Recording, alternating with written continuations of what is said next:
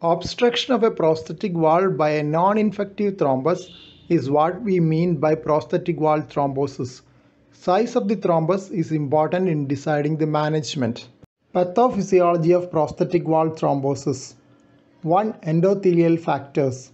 Suture zone endothelialization occurs in 3 to 4 weeks. Risk of thrombosis is higher prior to endothelialization if anticoagulation is suboptimal.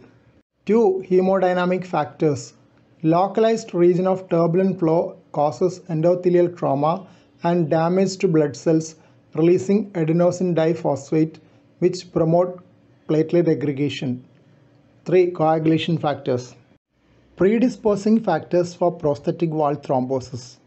Insufficient anticoagulation, mitral or tricuspid position, hypercoagulable state, presence of associated atrial thrombus.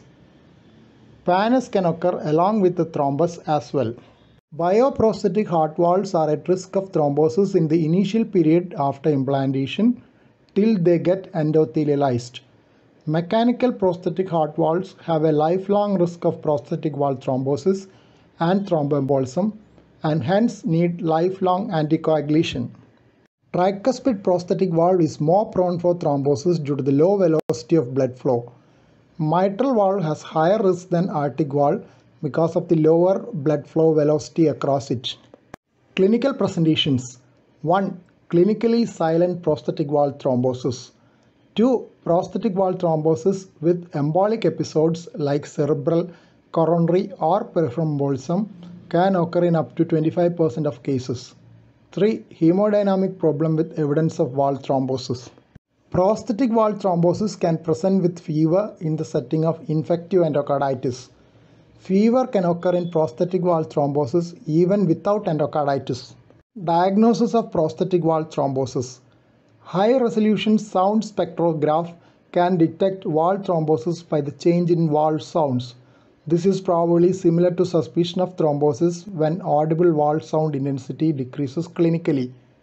Patients are routinely instructed to listen for the valve sounds in a quiet room and report back if there is a decrease in intensity. Cinefluoroscopy is useful as it can detect decreased leaflet and poppet movement as well as abnormal movement of the valve cage. Short video clipping follows describing bileaflet prosthetic mitral valve on fluoroscopy. Bileaflet prosthetic mitral valve and a left coronary angiogram in the background. The image shows the